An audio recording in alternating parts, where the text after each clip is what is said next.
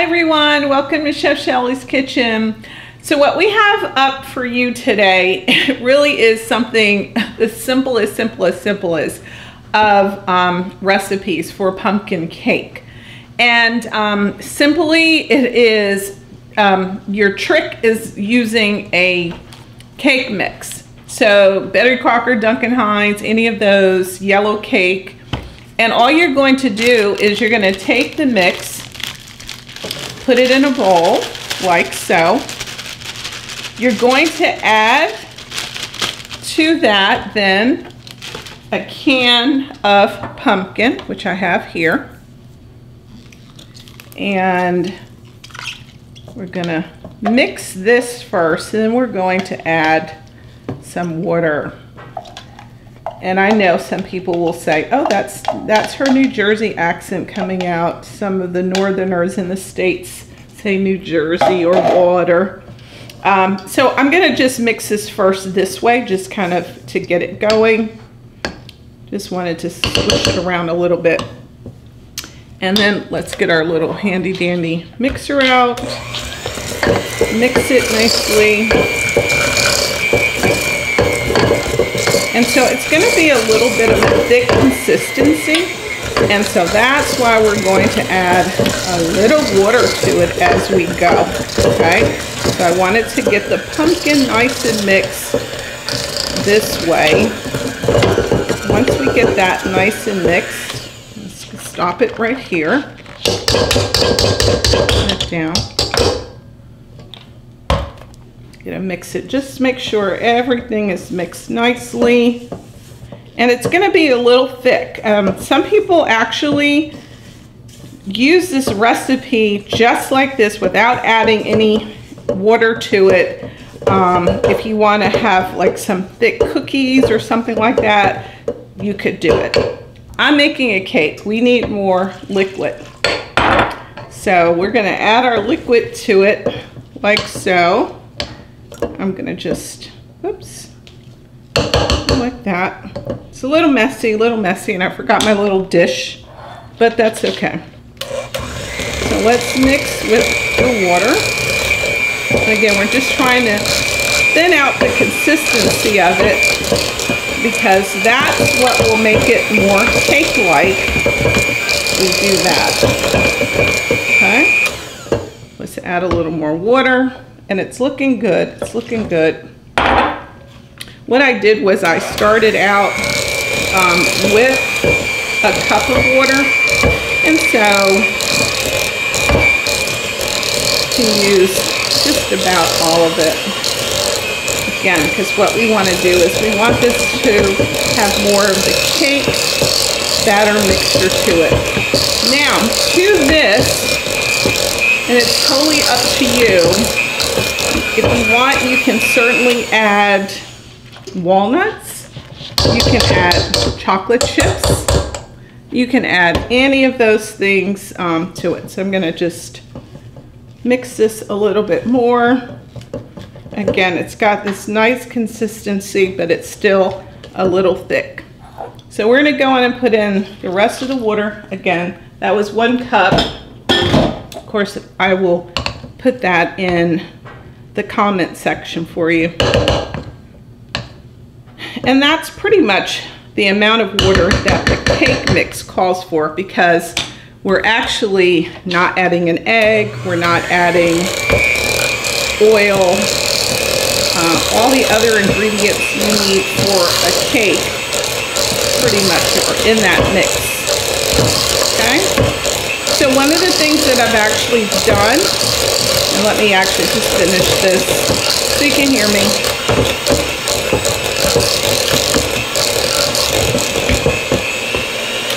Okay, so 1 cup will do the trick, and I'm going to pour this so you're going to be able to see the consistency.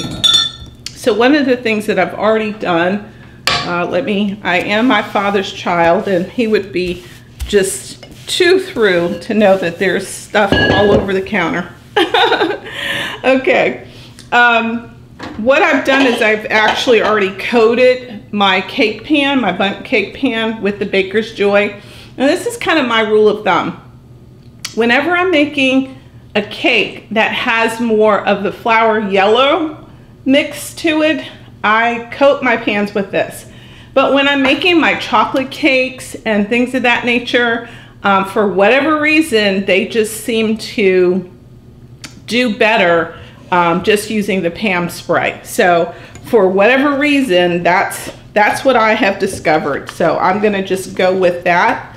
And now that I know this is mixed nicely, the consistency is what I want, we're gonna just take this and pour it. So certainly if I just left this without the water, you would not have been able to pour it. It would have been clumpy. And like I said, you can decide if you want to add walnuts to it.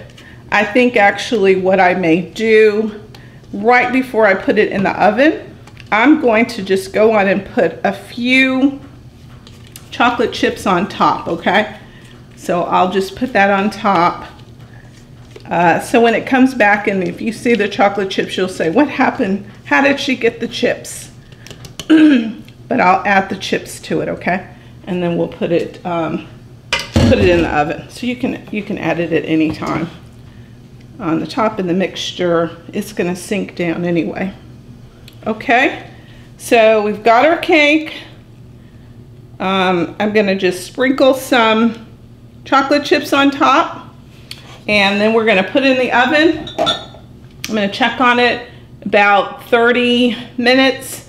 And then again, probably, well, I'll figure it out from there. It may be another 5 minutes, okay? So I'm gonna get my chocolate chips, put it on top, then it's going to the oven, we'll be back. All right, so it's been now about an hour since we last connected. I did leave my cake in for 35 minutes. I checked it at 30 minutes, just as I said I would. And I could tell that it needed to stay in just a little longer. So 5 more minutes. Now, one of the things that I did, I told you that I was gonna actually put some chocolate chips on top of the cake before I put it in. So I want to show you what it looks like, and I'm gonna recommend this is how you make it your own. So what I did, I literally put the chocolate chips, and then I decided last minute to put some chopped walnuts on top, and as you can see, it looks fantastic. Now what you can do is, instead of putting it on top, although this looks great, and we're gonna have to do a 2-step flip to keep this top, I put it in a Bundt pan, just thinking I'd flip it on the Bundt side, but since it came out so beautiful, I want this to be the top. But here's a variation. You could take chocolate chips if you want. I like using the Ghirardelli 60% cocoa. And that allows you to have more of that dark chocolate, the richness, and not all the extra sugar.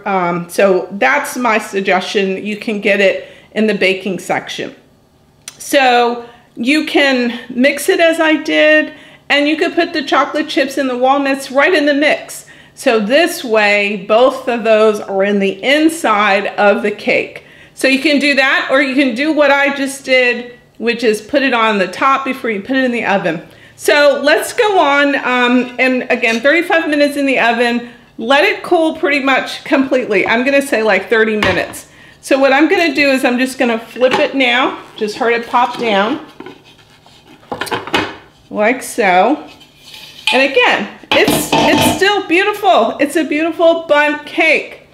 And if you stir the chips and the walnuts in it, then it's going to be throughout, and in fact you'll probably see some on the top because it'll go down. But because mine didn't come out that way, I planned it last minute, we're going to do another flip. Okay, so you're just doing a double flip, and voila, look at this beautiful cake, pumpkin cake,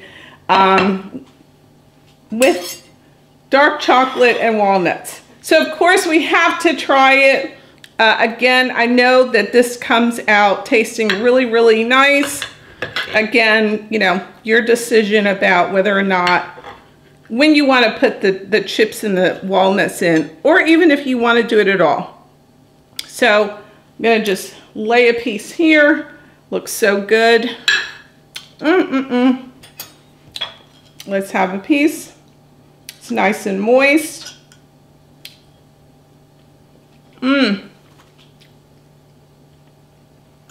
Very nice, very nice. I can see how this would be great with it all throughout, but because I had enough of it, I mean, I probably can get some with everybody. All right, one more, please. Nice. So here you have it. Pumpkin cake, 3 ingredients. Well, not including the toppings. But you had the cake mix, can of pumpkin, 1 small can, 1 cup of water, and the nuts on the top. I hope you enjoyed as much as I am enjoying it, and I will continue to enjoy once we finish taping. Thanks for tuning in. If you haven't subscribed to my channel, just click on the little circle with my picture.